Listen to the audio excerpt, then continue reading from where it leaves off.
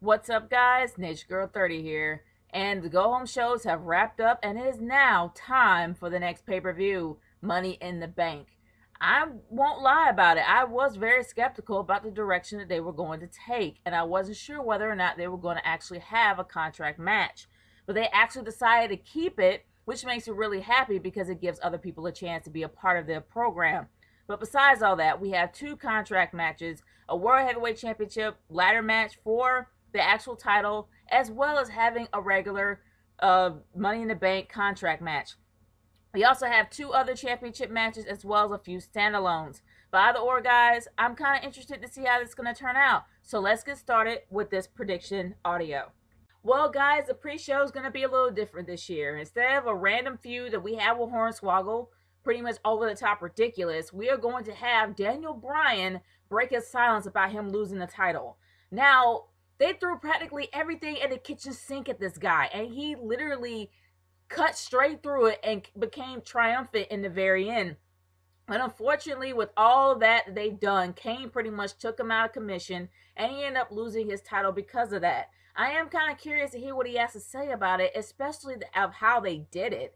But come on, let's be real here. Do you honestly believe that Daniel Bryan's going to have a moment to himself to be able to break his silence? No. We know that Stephanie's going to come out, rub it in his face. But I really think that's going to be a really interesting pre-show, and I'm kind of interested to hear what he has to say. This next one was probably added on SmackDown, or if it was added on Raw, I didn't pay attention. But this is pretty much all about Cody's new transformation into another gimmick, just like his brother Goldust. This is Goldust and Stardust versus Ryback. Now, I guess with Cody Rhodes' newfound transformation, they pretty much dominated Ryback, and I guess it's embarrassing to them. I really don't find any interest in this match, but seeing Cody Rhodes as a new character is something new. I won't deny that. It is something new, something fresh, something interesting, but a little off because it just seems like Cody is trying to force himself to be the character.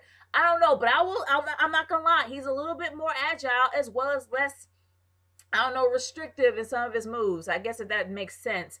But honestly, I'm kind of curious. But it's all about who's going to win. So I will say that Ryback will lose this, and it'll be Goldust and Stardust for the win. Okay, we got the Battle of the Brutes, you guys. And I'm talking about Big E Langston versus Alexander Rusev, or Rusev. Let's be real. Alana's gonna probably be at his corner and somehow try to do something to distract. But let's be real. It's all about Rusev. But since Rusev's Russian, of course, well, he's actually Bulgarian, but lives in Russia. But regardless, he's foreign. So we all know that WWE is going to do this country versus this country, USA versus Russia. That's what it's going to be. It's the Cold freaking War all over again with the outdated gimmicks all over again, done in the worst possible way. They're trying to build it up to be like a wannabe Rocky Balboa versus the Russian, but honestly, y'all, it ain't that way. Not in my opinion. But do I believe that Big E Langston's going to be on top on this? No. Not in any way, shape, or form. The only way that could be possible is if the U.S. soccer team did well in the World Cup, and maybe they'll have him win that time if that happened. We all know what happened with the USA team, so we all know that there's no way on earth that Big E Langston's going to win. It's going to be all about Rusev and Rusev domination, but I could be wrong. But my choice goes to Rusev for the win. I will admit, this feud has kind of made itself decent for the last few weeks. And honestly, it had a really decent build. Of course, it's when it comes to two women and a guy, you always gonna have a great feud. Like it's just a given. And I'm talking about Summer Rae versus Layla with Fandango as the guest referee. Honestly, y'all, I can smell this a mile away.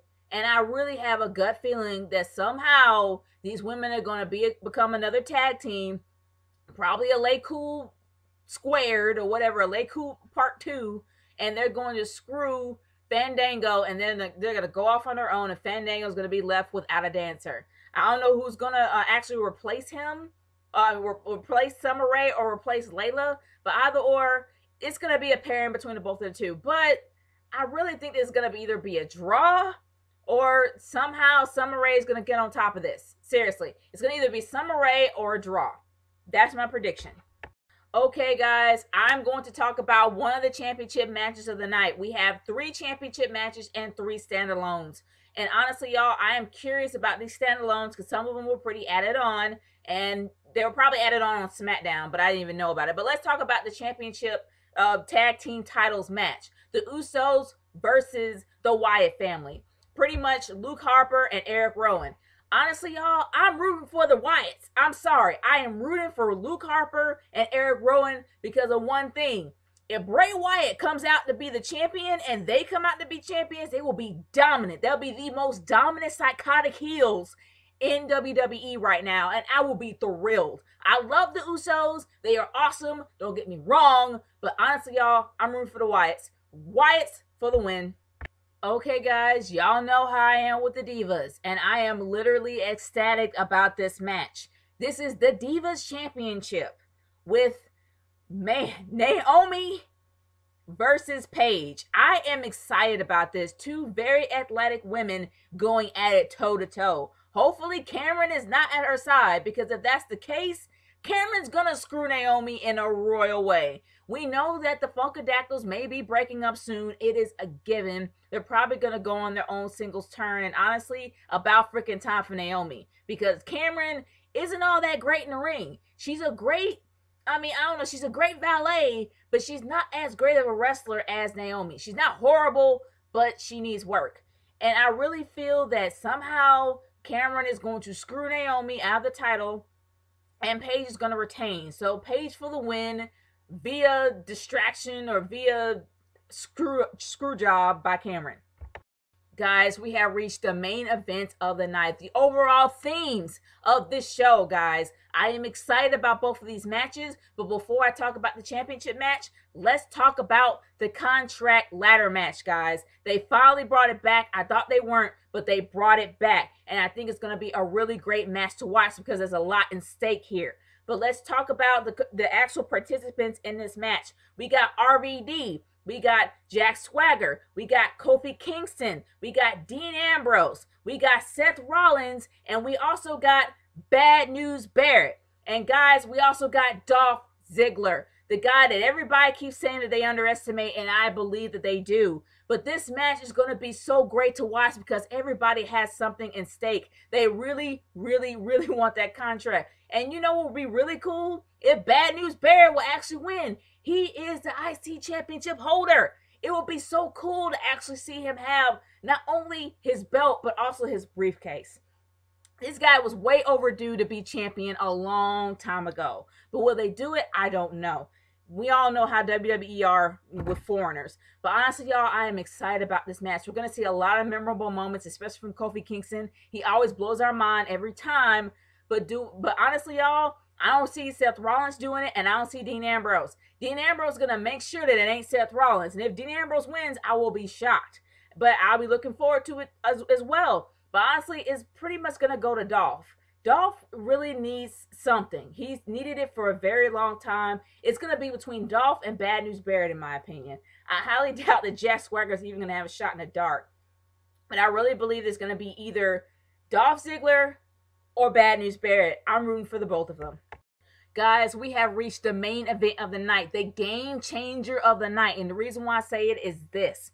Even if the person actually takes down the belts, there's no guarantee that they're going to keep it because the actual contract can be cashed in at any point in time of the night. So honestly, they can hold it for 5 seconds and then it'll be gone.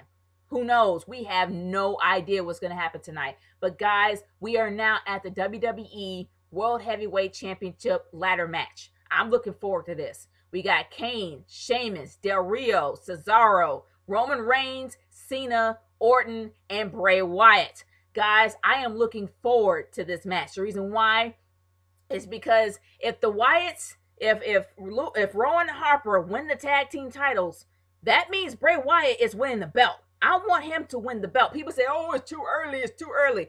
Yeah, how many times have I heard that before? Oh, how many times have I heard that the streak was going to continue? Ha, got you there, huh? Nobody knows what's gonna happen. There's a chance that Bray Wyatt might just take the titles, as well as Rowan and Harper taking the titles, which makes them the most psychotic heels, the most dominant psychotic heels in WWE right now. And I am looking forward to that. So I didn't give a crap what anybody else says. I am rooting for Bray Wyatt. Sure, people complain that Cena may win. We don't know that, do we? No. So instead of people making an assumption that because Cena's there that they're going to win, don't make that assumption. I want Bray Wyatt to win. If Bray Wyatt wins, he will dominate everybody. So I'm going for Bray Wyatt for the win. Yeah, Bray Wyatt for the freaking win. Well, guys, these are my predictions for Sunday's Money in the Bank 2014. Stay tuned to my review. I will see y'all later. Nature Girl out. Peace.